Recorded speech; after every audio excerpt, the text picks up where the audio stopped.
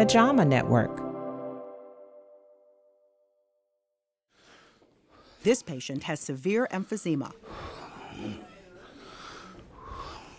Emphysema is characterized by destruction of the lung. Air becomes trapped in the spaces created by the damaged lung tissue. Too much air, in fact, in the lung. It's very difficult for the patient to breathe. Dr. Gaëtan Deslay from the University of Reims in France and co-authors investigated a new procedure, permanently placing several coils like this into the lung. They help to induce the recoil of the lung, which is impaired in severe emphysema. And it improves the elasticity of the lung. The study included 100 patients from 10 centers across France. 50 patients had an average of 10 coils placed in their lungs, and the other 50 received standard medical treatment. Both groups were followed closely and assessed at 6 and 12 months. They participated in a 6-minute walk test to see if their breathing had improved, allowing them to walk farther. Coil treatment improved exercise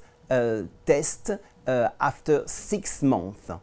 36% of the patients treated by coil treatment had an improvement of at least 54 meters or 177 feet in the 6-minute walk test, compared to only 18% in the control group. The study appears in JAMA, Journal of the American Medical Association. There was a significant improvement of quality of life at 6 and 12 months in the group treated by coil treatment. Coil placement was safe, but quite expensive in the short term. We need the data after 3 and 5 years of follow-up to get final information about the cost and cost effectiveness of this new technology. Catherine Dolph, The JAMA Report.